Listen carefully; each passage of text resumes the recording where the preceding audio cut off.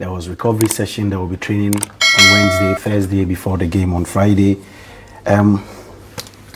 Exactly what should Ghanaian fans expect from this team? Some say it's time for revenge. Some say we must win at all costs. I have seen quotes from Luis Suarez who says that they have beaten Ghana before and they will beat Ghana again. They can't afford to leave the tournament without winning a single match. These things are part of the mind games, you know, in football. But for you as the man in charge of the Ghana team, how are you preparing your side? Yeah, just like every other match, surely we want to win. The good thing is that at the end, if it's a draw, it's also good for us. But we want to win this game. I'm not too much thinking about revenge. For me, it's a normal game.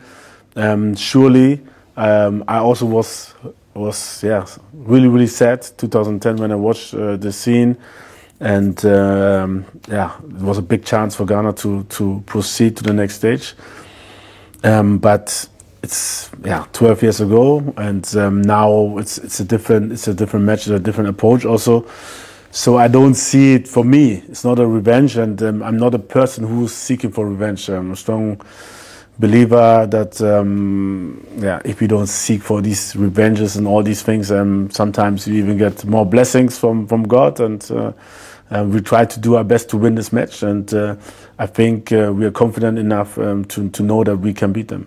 Of this team, the only player who was in that tournament was Andre, your captain, but even against Uruguay he did not play because he was suspended for that match after picking 2 yellow cards in the previous games.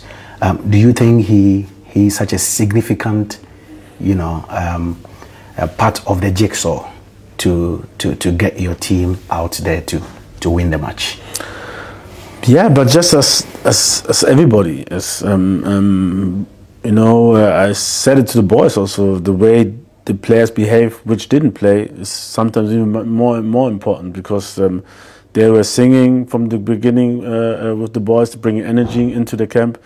They were celebrating with the boys who played, and so for me it's not about a person, it's about a team. Surely for Andre it's a little bit different because he was there. He watches with his own eyes what happened there. So for him, I think it's even a stronger feel in this match. But it's about the team, and I said it from the beginning. If we want to have a chance at this World Cup, it's teamwork.